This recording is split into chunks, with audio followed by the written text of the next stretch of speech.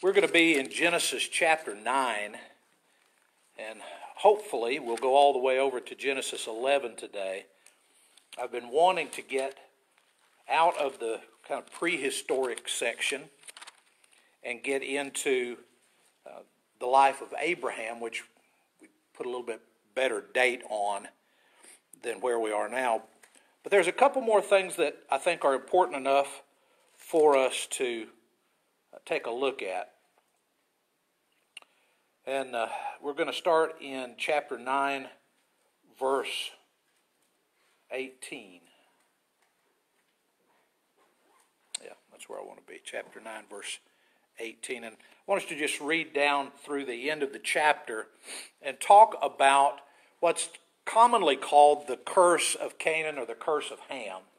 And a couple of things that I've been thinking about this week and some reading that I did kind of changed my mind on a little bit. But anyway, just want to kind of get us into that mindset. And before we do, let me remind us who were the original people to get this document. And I know I'm harping on that, but this document was given to the children of Israel who were just coming up out of Egypt. They were trying to find their identity as a nation. And so passages like this need to be understood in terms of what an Israelite in the desert, trying to get to know this new God who brought them up out of Egypt, trying to understand what's going on with Moses. All of those things were there. That was their world. And into that world comes this information. And there were so many things that God could have told them. Why does he tell them this? Okay, so just put that question in your mind as we get into the text. And then I'll try to maybe unfold some of it as it makes sense to me anyway, and maybe it'll make sense to you as well. The sons of Noah who came out of the ark were Shem, Ham, and Japheth. Ham was the father of Canaan. These were the three sons of Noah, and from them came the people who were scattered over the earth. Noah, a man of the soil, proceeded to plant a vineyard. When he drank some of its wine, he became drunk and lay uncovered inside his tent. Ham, the father of Canaan, saw his father's nakedness and told his two brothers outside. But Shem and Japheth took a garment and laid it across their shoulders. They walked in backward and covered their father's nakedness. Their faces were turned the other way so that they would not see their father's nakedness. When Noah awoke from his wine and found out what his youngest son had done to him, he said, "Cursed be Canaan, the lowest of slaves will he be to his brothers." He also said, "Blessed be the Lord, the God of Shem. May Canaan be the slave of Shem. May God extend the territory of Japheth, and may Japheth live in the tents of Shem, and may Canaan be his slave." After the flood, Noah lived 350 years. Altogether, Noah lived 950 years, and then he died. So we can set Noah aside. And again, notice the length of his life, right? 950 years. And we'll bring that back up here in a little bit if we get to it. Noah is a man of the soil. That should remind us of at least a couple of people that we've already met. When Adam was created, God put him on the planet and he said, take care of the garden. Right? That was Adam's place in the world. Adam had a son who was a keeper of the fields, Cain. And so Cain was another one that was very involved in farming, in keeping plants. Both of them had problems because of sinful things that they did with the earth not giving them its abundance. Right? For Adam it was the earth was going to bring forth weeds and tares. For Cain it was the earth is no longer going to give you of its bounty. When Noah comes into the world, his daddy prophesies and says, this is the one who's going to reverse the curse. So when Noah gets off of the ark, he plants a vineyard and the vineyard comes in well. Right? He gets a good return on his planting of this vineyard. This is the first time we know of alcohol in the Scriptures. First time we know of anybody planting a vineyard or drinking from the wine of a vineyard. And what's the outcome? So there you go. Preach your own sermon on that one. I don't even have to go there. So he is a man of the soil. And he's a little bit like God in this sense, in that he's the one who puts in place the garden. Right? Noah gets off of the ship and he plants a garden. Shem and Japheth are a little bit godlike because they cover the nakedness. So we have some of the themes that we've already seen in the first 2 or 3 chapters of Genesis kind of show back up in humans rather than in God acting them out. The humans do things that are a little bit godlike. The question comes in when we look at the crime and the punishment. Okay? Look back at verse 24. In verse 24 it says, when Noah awoke from his wine and found out what his youngest son had done to him, he said, cursed be Canaan. All right, we'll get back to it, but who was the youngest? It seems to have been Ham that is the offender.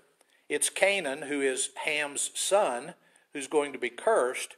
But in every list of the sons of Noah, they're listed Shem, Ham, and Japheth. Right? So that Shem being the oldest, Ham being the middle child, and Japheth being the youngest. And I looked at every single list, and every single list has it the same. When you get to chapter 10, there is a list of the descendants of each one, and they go backwards. They go Japheth, Ham, Shem. So that the Shemites, or those who are out in the desert getting all this information, they get the last bit of information. Who are your distant cousins? Who are your other distant cousins? Well, who are you? Okay, so they get the last little bit in chapter 10. And again, we'll try to get to that here in just a little bit. So the individual I was reading this week that at first I went, well, that's not right. And the more I read him, the more I liked what he was saying, was that in verse 24, we're not necessarily seeing Noah waking up and saying, well, look what Ham did to me. He wakes up and he sees what Japheth did, not necessarily to him, but for him. What do you do if you find your father naked? Okay. Ham goes out and he tells his other 2 brothers. If we've got the order of birth correctly, then Shem would be the oldest. He's the heir apparent to whatever Noah has. Right? Then Ham would have been second in line. He would have been the one to step up and to take care of things if Shem was not able to take care of them.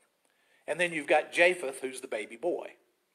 If that's the right order, then basically what happens is the son who should have been a protector of his father ends up playing the part of the baby.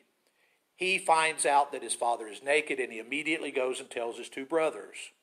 So you have Shem and Japheth who then band together and get a garment and walk backwards and cover up their father's nakedness, never ever looking at him in his nakedness. Now I realize that in our culture, nakedness is somewhat taboo, but in family groups, we're less stringent about it. And among males in family groups, we're even less stringent than that, right? So the idea that if I had a son and he saw me naked would be a real problem is a little foreign from the way we think. But understand what we're looking at is an ancient family whose father was the absolute ruler of the family. He was the one who was absolutely in charge. That's how you can have Noah and his 3 sons and their 3 wives all get on the boat. Right? There's no question whether Shem, Ham, and Japheth and their wives are getting on the boat. Right? Noah is the head of the family. All of the family is doing what Noah does. All of the family is represented in Noah and what Noah does. Right? So when Noah drinks the wine and gets inebriated, takes off his clothes, lays down in his tent, right? He's not on the town square. He's in his tent. And Ham goes to see his father and finds him naked. What should Ham do? He should honor the place of his father. He should make sure that his father's honor, his father's dignity, his father's authority is sustained. What he does instead is go and tell his brothers what he has seen. And we get from the text that it's not an innocent telling, but a telling that says, hey, guess what I saw? Don't you want to go look? Okay. So he uncovers his father's dignity and invites his brothers to join him in doing that. Japheth and Shem decide against that and do something to honor Noah instead. They cover him up. If this guy I've been reading has it right, here's his scenario. Verse 24, the place in the family that should have or was already occupied by Ham is now moved down. So whereas Japheth would have been the youngest and the servant of everybody, he moves up a notch in the family ladder because he acted as one should act in giving reverence and giving respect to his father. Ham moves down the ladder because Ham acted in a way that was disrespectful to his father. He doesn't get kicked out of the family, but he does get lowered in his place of honor within the family. So when Noah dies at the end of the chapter, one would assume that Shem inherits the lion's share. Typically, by the time we get to Jesus' day, and I'm not sure going back how far we could prove this, but by Jesus' day, if you were the eldest son, you inherited twice. So basically, you were in charge of the family now, and twice as much as anybody else got in the inheritance you got. So you're the new large and in charge when Daddy dies. Shem would have taken that. Japheth would have followed him and would have lived in his tents. He would have been a welcome guest in Shem's housing under his authority. And then you have Ham, who would have been kind of the ostracized servant of all. Here comes the problem. Noah never curses Ham. There is no curse of Ham. Noah curses Canaan. And when you first get introduced to this section, you know something's coming because we've always had Shem, Ham, and Japheth, Shem, Ham, and Japheth. Well, we get to verse 18. The sons of Noah who came out of the ark were Shem, Ham, and Japheth. And then you get that parentheses. Ham was the father of Canaan. Right? Something's coming.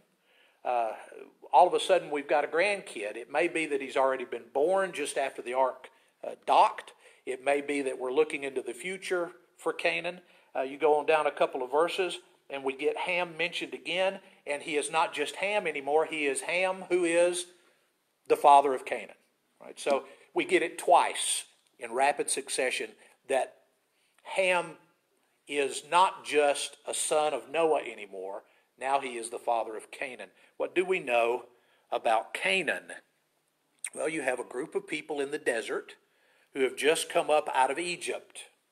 They're living in the desert. They're getting the law from God. They're following a guy named Moses. They're getting to know, get used to all these things. Where are they going?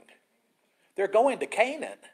When they get to Canaan, the question is going to be, who owns this property? Now, Abraham lived there. He never owned Canaan. He was a nomad.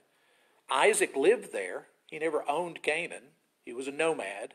Jacob lived there. He never owned it. He was a nomad. They were all rich, but they were not the people who were from there. They were always the outsiders who had moved in.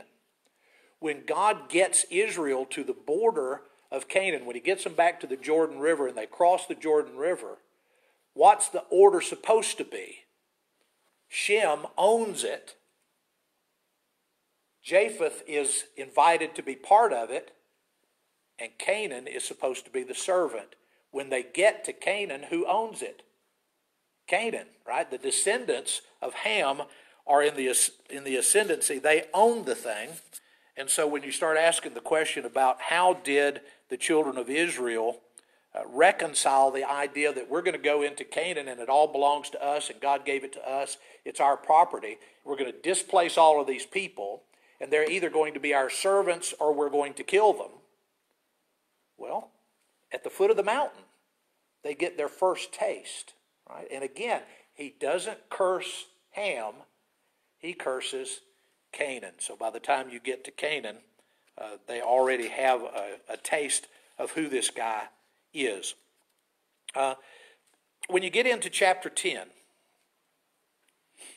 there are three greatest bad boys, I guess, in Israeli history, in the people that they fought against. First of all was the Canaanites. Then after a few centuries, they had to deal with the Assyrians, who came in and conquered the northern 10 tribes. And then eventually, in about 586 BC, the Babylonians came in and conquered the rest of everybody. Right? Now, we're going to skip over Japheth. We're not going to be too interested in his offspring. But go down to about verse 6 of chapter 10. And we run into the offspring of Ham, right? The Hamites. Okay? The sons of Ham were Cush, Mizraim, Put, and Canaan. The sons of Cush were Seba, Havilah, Saptah, Raamah, and Septakah. The sons of Raamah were Sheba and Dedan. Cush was the father of Nimrod, who grew to be a mighty warrior on the earth. He was a mighty hunter before the Lord.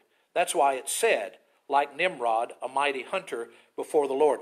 At the time that they received this, when they were at Mount Sinai, everybody would have gone, oh, that's where that saying came from. In our day, we go, never heard that in my life. But, like Nimrod, the mighty hunter before the Lord, was a saying in their day. The first centers of his kingdom were Babylon, Erech, Akkad, and Calneh in Shinar. We're going to go to Shinar here in a minute. From that land, he went to Assyria, where he built Nineveh, Rehoboth, Ir, Calah, and Rezin, which is between Nineveh and Calah. That is the great city. Mizraim was the father of the Ludites, the Anamites, the Lebadites, the Naphtuhites. See, if you just read it like you know what you're saying, then people don't know the difference. Pathrusites, Caslahites. Did you say termites? Somebody did. Canaan was the father of Sidon, his firstborn. And then listen to this. The Hittites, Jebusites, Amorites, Girgasites, Hivites, Archites, Sinites, Arvadites, Zemarites, and Hamathites. Half of those names, especially the ites, all of those ites are ones that you run into when the Israelites get back to Canaan. The people they fight against, this is the list. Right? And they conquer all of these nations that are inhabiting the land that God is giving to them. Later, the Canaanite clans scattered, and the borders of Canaan reached from Sidon all the way to Gerar and as far as Gaza, and then toward Sodom, Gomorrah, Admah, and Zeboim, and as far as Lasha. These are the sons of Ham by their clans and languages in their territories and nations. Okay? So when you read the list of the offspring of Ham, you run into all of those folks that the Israelites are going to run into when they get across the Jordan River. So early on at Mount Sinai, God is already telling them, right? When you get there, you're going to get resistance from folks who think they're the boss, but they're really the slaves. Right? They're the ones that Noah cursed back in the day, and you're going to be the ones to come in and take away what they think belongs to them. And by the way, the difference in dialect, the difference in skin color would have been very slight between the folks who were coming in, the descendants of Shem, and the folks who were inhabiting Canaan, the descendants of Ham. It would have been very, very small differences in body type and in coloration and all those kinds of things. So whatever you've heard about the curse of Ham, just throw that out. It's got absolutely nothing to do with the curse of Canaan. It's just some things that folks have dreamed up to kind of rally their own processes. All right. The problem that the Canaanites run into, and we're jumping way ahead, the problem that the Canaanites run into is when they get there, they don't subjugate the Hamites. They intermarry with them. And as time goes by, they begin to worship their gods. And eventually, God punishes them by bringing on folks from Assyria, one of Nimrod's cities, and folks from Babylon, another one of Nimrod's cities. So the clash between the descendants of Ham and the descendants of Seth all begins very, very early. They're separated for a long period of time, but eventually those things come back together. All right, now let's go over to chapter 11, and I think we are actually going to get out of this section. And if you have questions about any of this, I realize that on Sunday nights we don't do a lot of question and answer, but grab me after worship. I'd be more than happy to talk to you about it. Send me an email, send me a text, call me up, whatever. I love to talk about this stuff, and if there's something I'm missing that you're picking up on, I would love to hear what you have discovered. Genesis 11, beginning in verse 1.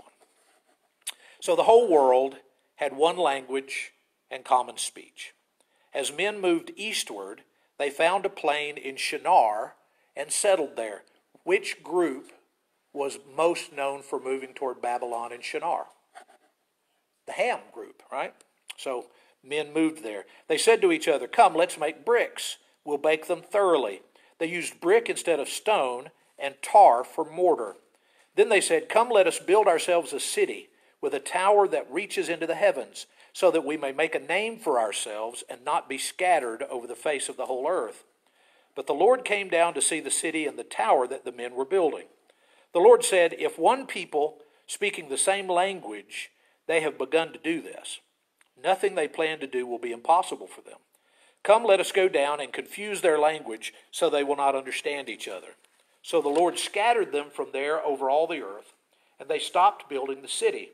That's why it's called Babel, because there the Lord confused the language of the whole world.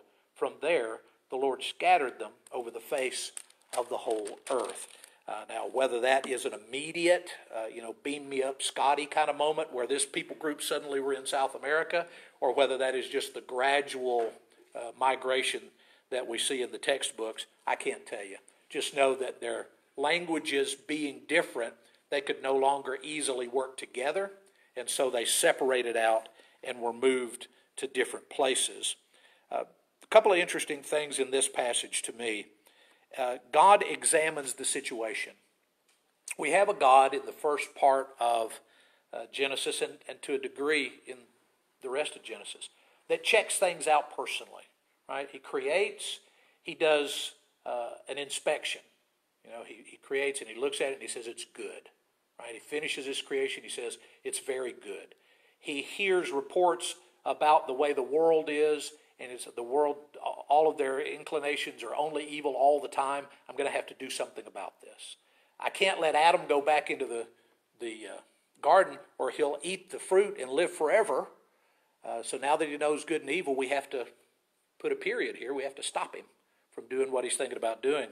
Well, now you get to the plains of Shinar, and God goes down and takes a look.